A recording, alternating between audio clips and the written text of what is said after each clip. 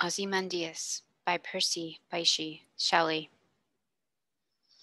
I met a traveler from an antique land who said, "Two vast and trunkless legs of stone stand in the desert.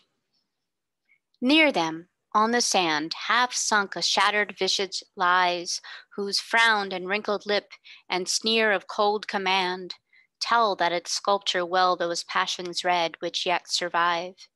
Stamped on these lifeless things, the hand that mocked them, and the heart that fed, and on the pedestal these words appear: My name is Ozymandias, King of Kings. Look on my works, ye mighty and despair. Nothing beside remains. Round the decay of that colossal wreck, boundless and bare, the lone and level sands stretch far away.